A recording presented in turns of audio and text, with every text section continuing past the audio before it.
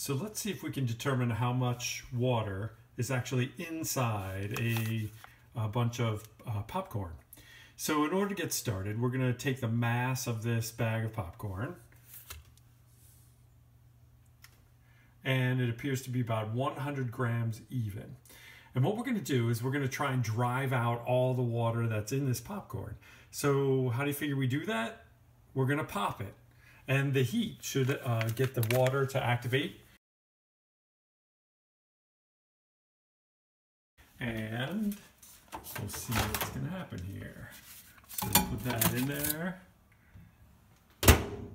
And hit the popcorn button. And get it started.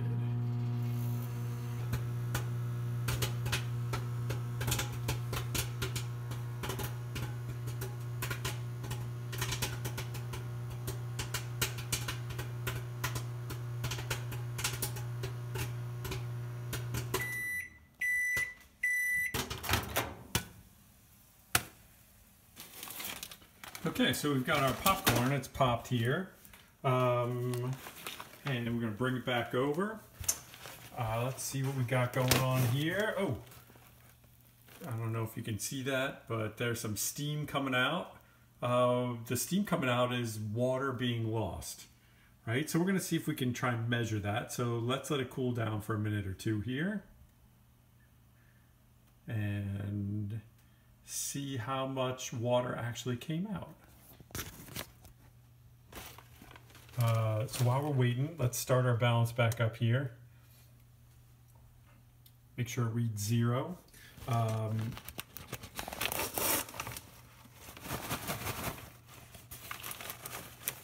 Okay, so we're going to put the popcorn on there, get the weight, and as you can see, the popcorn that's been heated up now weighs 93 grams. So does that tell us that we lost 7 grams of water? But we're trying to figure out how much water was in the popcorn itself. So I don't really care about the bag. So how do I figure out how much popcorn was actually in there? In order to do that, we're going to have to figure out what the empty bag weighs. So now what we're going to do is take this popcorn and we're going to pour it into a bowl.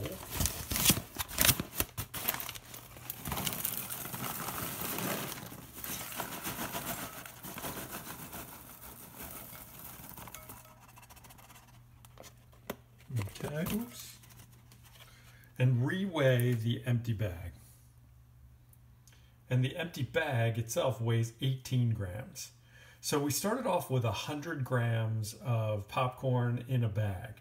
But if the bag itself weighs 18 grams, that means that the popcorn that was in the bag was actually 82 grams. So 7 grams of our 82 grams are water.